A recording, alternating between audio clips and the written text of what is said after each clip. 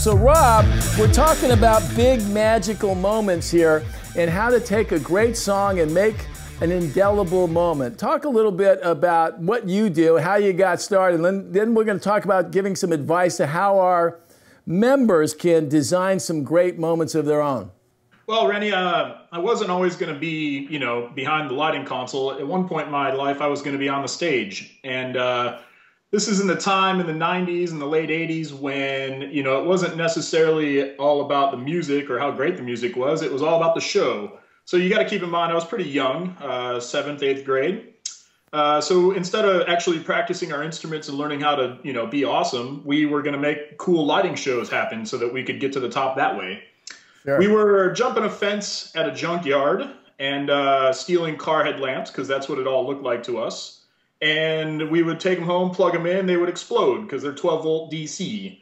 And, long story short, we got caught. I got assigned community service in a theater. The guy at the theater, I was scraping bubble gum off a chair one day and I saw him hanging some lights and I was like, man, how come your lights don't explode when you plug them in? And he goes, well, what do you mean? And I explained to him what I was doing. And he immediately told me how to make the car headlamps work if we wired them in series, 10 of them. So we went, got some more. So you went back to the scene of the crime to get some more fucking headlights.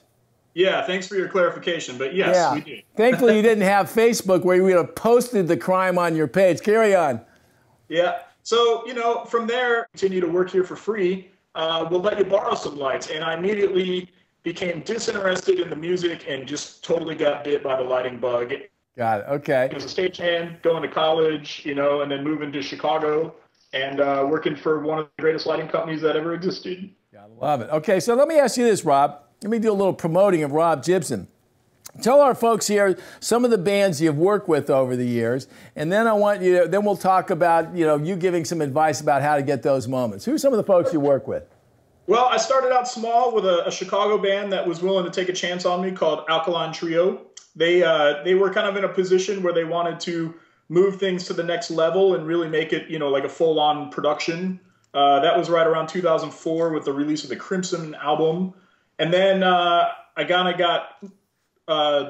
started working for My Chemical Romance, and that led to Panic at the Disco, which at the time was a large arena act. And then that led into a band called Incubus, and then I started with the Deftones, and it's just been on and on from there. If you guys have ever been out to an Incubus show, that what's happening on the stage is always entertaining. But I'm here to tell you that one of the second most interesting thing or fun thing to watch is watching my friend Robb Jibson behind the lighting board, because he is into the show, boom, hitting those lights. Talk about, Rob, how you use rhythm and all that stuff in your work to get those great moments.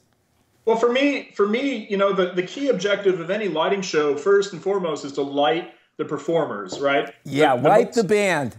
Light the band. The people came to see the band, so you're directing the focus or the attention to the stage. And then from there, I always find that it's the percussive rhythms, the rhythm section of the band that allows me to find the accents or the hits or the big freezes or the stop melodies, and I derive the mood. So that's where I steer my color and all of that attention from. Got it, got it. Okay, so let me ask you this, Rob. So last week or Monday on the show, we talked about getting gigs and practicing and so forth and so on. The reality of it is that most of our members, certainly at the outset, are not going to be playing big theaters and arenas with a whole big lighting setup that's designed for their show. You've worked at clubs at the Square One level. If you were going to give some advice today for our musician friends out there that are trying to design their own big moments, what would you tell them, and how should they go about getting the best look on their show when they go and play that first club gig?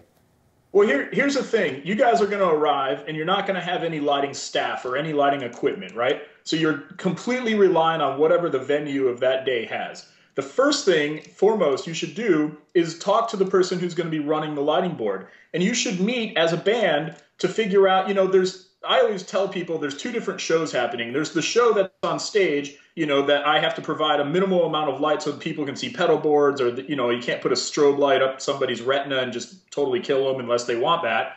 But, engage the local lighting person. That person probably does 10 shows a week or so. matinees and evening shows, and nobody ever really, they will tell you they don't get the respect that they deserve. So if you approach them with a set list and you've got your moments and you guys have talked about what you need, tell them, hey, in between songs, I need a little more light so I can see my pedal board. Or, hey, there's a big ripping guitar solo in this song. It comes 2/3 of the way through.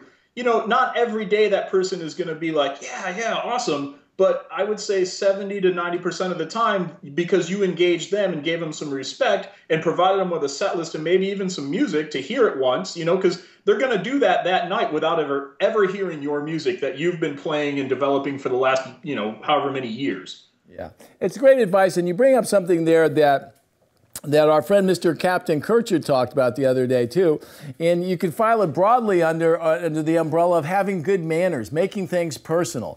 And the fact of the matter is as you pointed out, you're going to go through a club, folks, and there's a million bands going through there. And I can tell you from my own experience as a music professional, the people that treated me with a little bit of respect, that maybe went out of their way to convince me that they gave a shit, are the people that I actually went out and did a little bit extra. You go into a club, everybody's going to give you the minimum level of commitment for sure.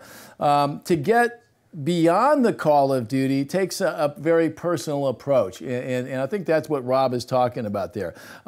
Robb, let me ask you this. Now, you've talked to the musicians out there who are building those moments, and I hope you folks were paying attention. There are folks out there that want to go and do what you do, right? Yeah. If you were giving advice to a young person out there that wants to become part of a road crew, that wants to become part of the band's production, what advice would you give them?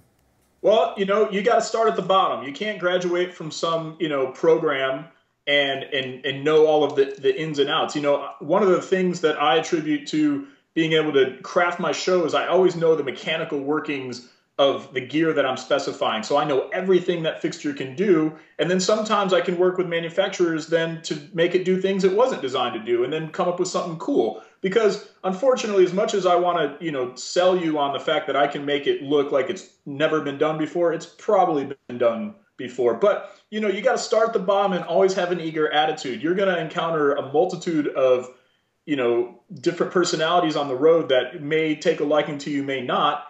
But you've always just got to have perseverance and a great can-do attitude. And that'll get you anywhere you want to go. Important stuff, folks. If you want to look good out there and you want to leave a lasting impression, all of this stuff comes together. And as you get further along in your career, you can go from what Robb described, which is just making friends and doing the best you can, to having a system, ultimately, you hope, that you can have everything dialed in and you sit down with a guy like Robb Jibson before the tour starts and you get a whole game plan together and you talk about all the tricks that you can provide and make something special so that you can get your big indelible moment like I got from the Rolling Stones. And I'm sure they're sitting there today, Robb, concocting some freaking huge-ass gags to work with again. So, Robb, thanks for joining us. I hope to see you again soon out on the road.